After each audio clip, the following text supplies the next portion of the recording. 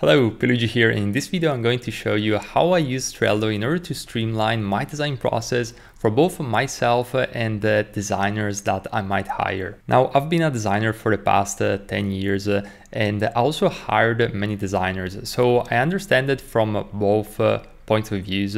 And having worked with so many companies from all around the world pretty much, I noticed that in order to work remotely in an efficient way, you have to have a strong workflow.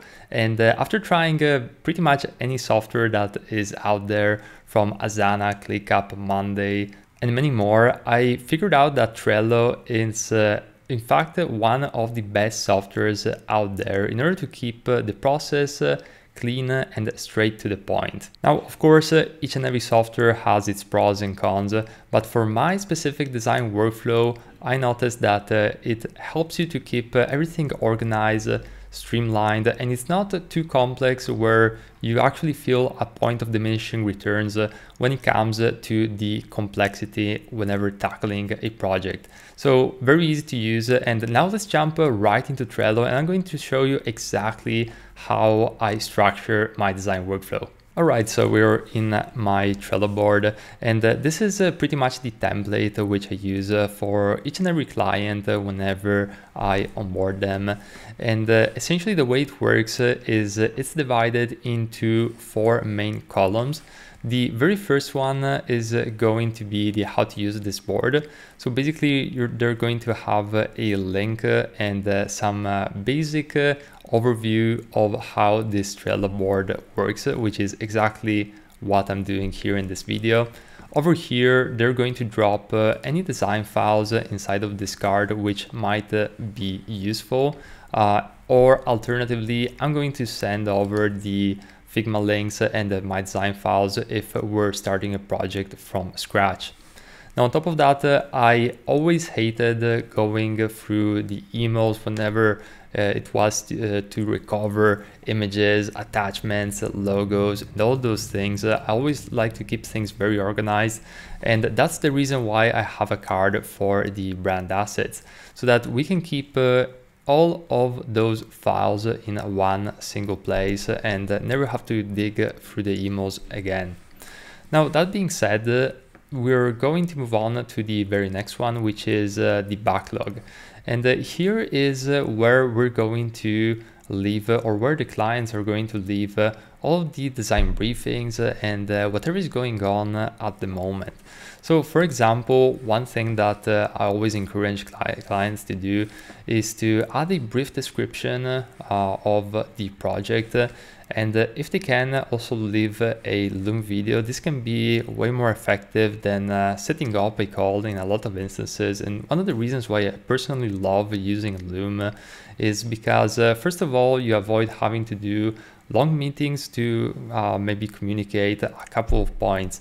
Secondarily, you save time on both ends. Third reason is that say that one person within the team or multiple persons within the team cannot attend the meeting where there is the briefing.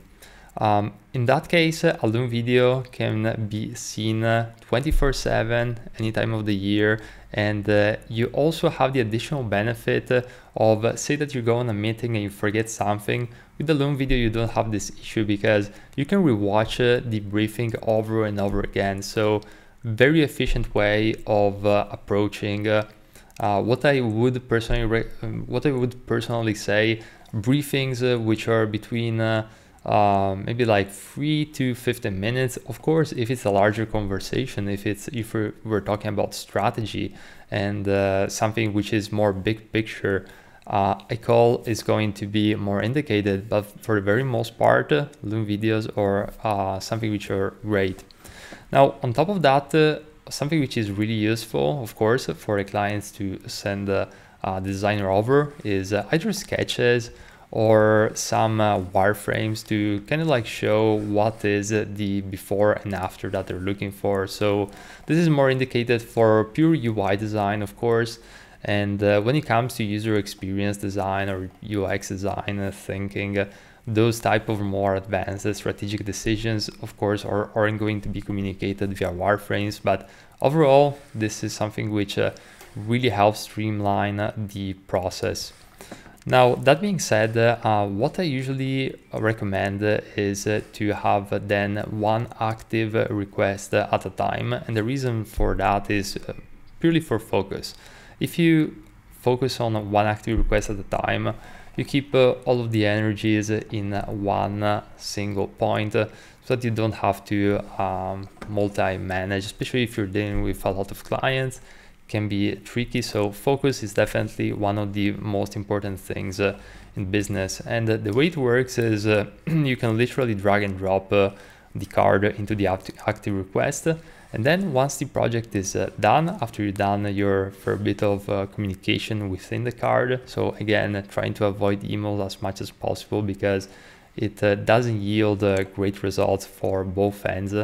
So I found that communication directly in the Trello card is definitely really useful and makes the process more efficient and fast.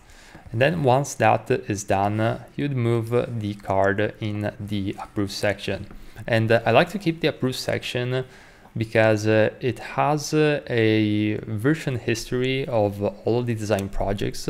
And so even if, say, 3 months from now, 6 months from now, you need to retrieve a past design or a conversation or something that was inside of the card while working on that concept. Maybe it was like a previous concept, some explorations or whatnot.